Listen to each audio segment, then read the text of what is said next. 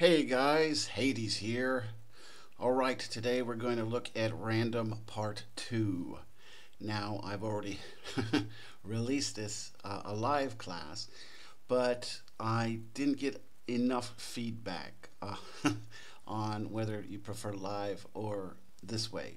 So, for the first two, random and random 2, we're going to do both. Then random 3, I think I'll only do live, and then 4 and 5, I will only do this way, and we'll see how it goes. Please leave a comment if you prefer one way or another. All right, so random stuff part 2. I liked this picture, so it's on here. All right, what does random mean?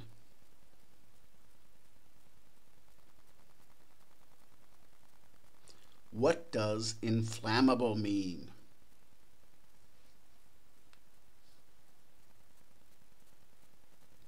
What does flammable mean?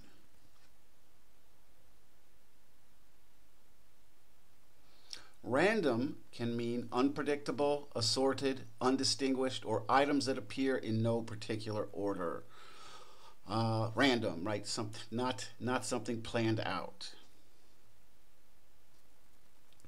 Flammable means something that can easily catch fire. Inflammable means something that can easily catch fire. They mean the same thing. Basically, they used to put inflammable, like inflame, right? Something that catches fire on products. And often, right, in English, if you put the in prefix in front of another word, it means the opposite. But in this case, it did not. And it confused a lot of people, and some people caught things on fire because they thought it was not flammable. So they started using the word flammable just to make people more aware. So both of those words mean the same thing. Inflammable has actually been used longer than flammable. They mean the same thing. Random image. A number of students liked this particular picture. Okay, I actually have this section in another PowerPoint that I may get to or I may not. What is America?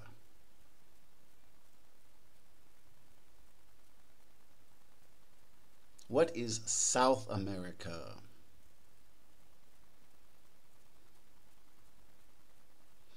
How many countries are in South America?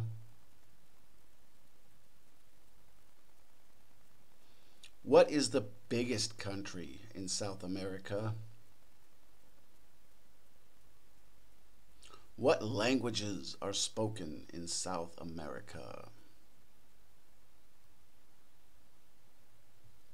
America is not a country, but actually two continents. The country most people call America is actually the United States of America. I think that started in the UK when they colonized it. And because that's where we get English from, right? Up to today, we might still call the USA just America. But technically, there's two continents that are America, South America and North America. The USA is located in North America. South America is a continent located near North America, or actually pretty much south of North America.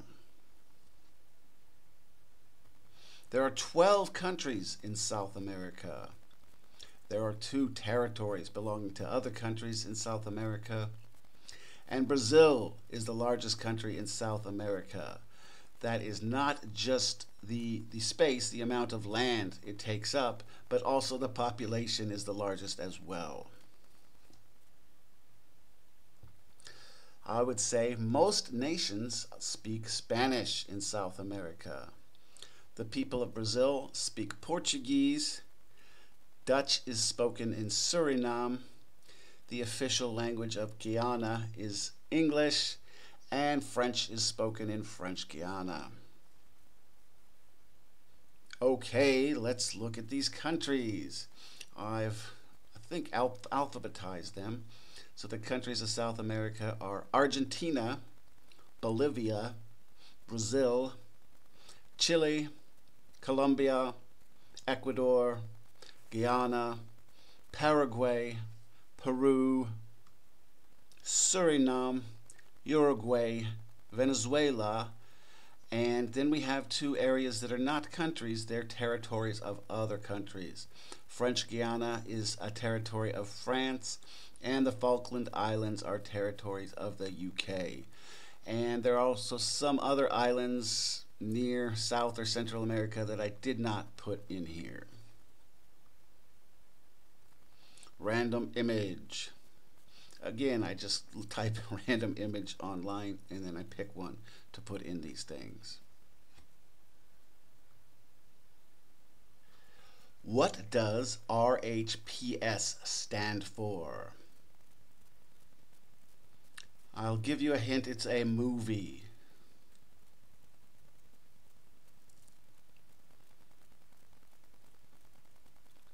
What is an audio vibratory physiomolecular transport device?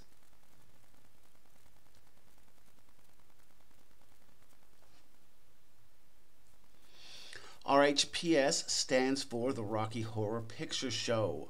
Of course, the rest of that is irrelevant. I used to do the Halloween when I was in Wuhan. I was in charge of the Halloween party. We called it ECA, extracurricular activity, and I often made it Rocky Horror Picture Show themed.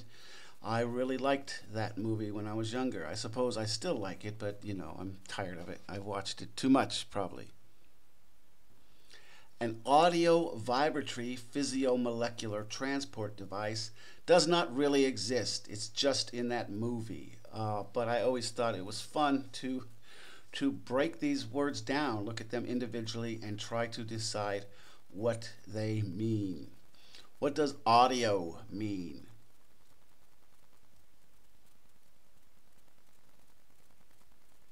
What does vibratory mean?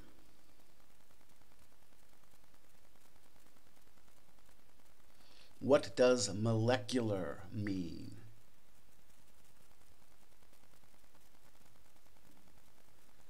What does transport mean?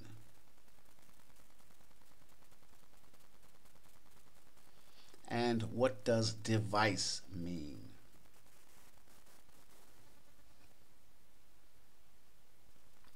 Audio is hearing or something that is heard. Vibratory is something that vibrates. Physio is related to nature or biology or physical functions. And molecular is the adjective of the word molecule. Transport is movement or shipping of an object, objects, people, or animals. And device is a tool or a machine. It is basically a machine that can move someone through space and time. A time machine, right? They called it an audio vibratory physiomolecular transport device. Now, I don't know why they felt it necessary to put audio or vibratory in that description. It doesn't help, but, but the rest maybe helps a little, right? The rest is more descriptive. Again, this is a fictional device. It's not real. According to the character, Dr. Scott is a device capable of breaking down solid matter and then projecting it through space and, who knows, perhaps even time itself. Random Rocky Horror Picture Show image. This movie is not for everyone. A lot of people don't like it. I really like the songs. It was a good movie, but it's not for everyone. It's very strange. Check it out if you'd like to. All right, some random trivia. Who wrote The Raven?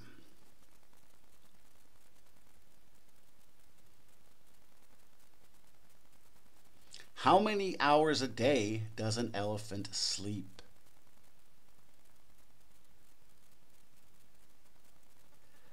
What European city did the Romans call Lutetia? Meaning there's a city today that we call by a different name, but the ancient Romans called it Lutetia.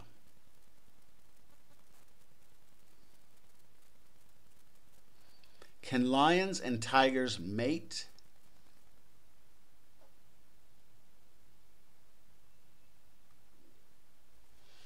Edgar Allan Poe wrote The Raven. Quite a popular figure in American literature. The Raven, probably his most popular poem. He also wrote a lot of short stories that were horror, and he's attributed to writing the first mystery or detective novel. I quite like Edgar Allan Poe. If ever you take a class on American literature, you'll probably look at Edgar Allan Poe a little bit. Once upon a midnight dreary, as I pondered weak and weary over many a quaint and curious volume of forgotten lore, as I nodded, nearly napping, suddenly there came a tapping, as of someone gently rapping, rapping at my chamber door. Elephants, on average, sleep about 4 hours a day. Giraffes also sleep about 4 hours a day. Koalas, on average, sleep about 20 hours a day. Now, you guys, I can't guarantee how accurate some information I give is. I find weird stuff online and I repeat it. If you know this to be false or some of the other stuff you know to be false, let me know in the comments. I find information, sometimes I don't verify it through a second piece of media, so I just get this information and I put it on here. I think it's right, but I could be wrong about some of the stuff I put in these. Lutetia is the ancient Roman name for the city of Paris. The Romans referred to the people and area that is now France as Gaul. The ancient language of the Romans is Latin. It is now a dead language. And a dead language means that no one speaks it as their first language. Some people still speak Latin, but no one learns Latin as a baby. No one speaks Latin as their first language, so it's considered a dead language. Lions and tigers can successfully breed. If the father is a tiger and the mother is a lion, the offspring is called a liger. If the father is a lion and the mother is a tiger, the offspring is called a tigon. Now, with that said, this doesn't happen often. Also, that lower picture is Photoshopped. That's not real. They only breed in captivity. In the wild, they avoid each other. If they encountered each other, most likely they'd run away or maybe fight each other, attack each other. They wouldn't normally want to mate in the wild. So they've only been bred in captivity, but they have successfully been bred together. Their genes are close enough to where you can actually breed them. Again, this does not happen in the wild. And again, that bottom picture is Photoshopped. It's not real. Random image. I thought that was funny. My students don't seem to think it's that funny. Okay, let's look at some vocabulary. What is a hypocrite?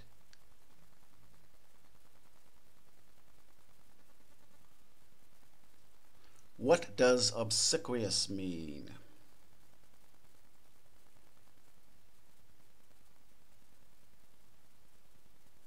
What does involuntary mean?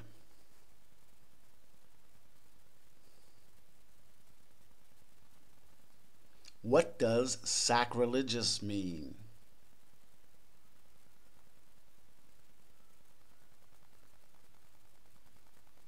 And what does clandestine mean?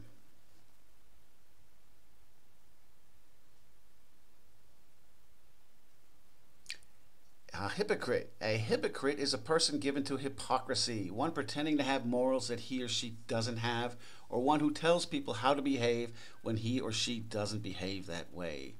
An example, Jason is always smoking cigarettes, yet he tells me not to smoke. What a hypocrite. Obsequious. Obsequious means subservient, fawning, giving complete compliance to the wishes of another. Example, the cult members were all obsequious, doing anything their leader required. Involuntary Involuntary means the opposite of voluntary, done other than in accordance with the will of the person doing it. Example, I had to do the involuntary task of cleaning the office today because my boss ordered me to. And on the pictures over there, they talk about involuntary muscles. Muscles that work without you telling them to, like your heart, right? You don't control your heartbeat. It just involuntarily beats. Sacrilegious. Sacrilegious means going against one's religion, doing something that one's religion dictates as wrong. Example, murder is probably the most sacrilegious thing you can do. Clandestine. Clandestine is an adjective that describes things that are secret or hidden without the knowledge of most. We had to keep our meetings clandestine so that others would not find out what we were planning. Here's a random image. I think this one's funny. So it says 100% of men didn't notice King Kong is on the picture. Why is that funny? It's funny, right? Because men would just notice the woman because she's pretty, right? And they might not notice that there's a gorilla in the background. So I thought that was humorous. Also, we're going to end on this one. This is about halfway through, so we'll end on this one. I'm keeping this kind of short, and we'll have the second one out sometime soon. Okay, thank you guys so much. I appreciate it. Please leave a like and a comment, and of course, subscribe if you haven't. Thank you.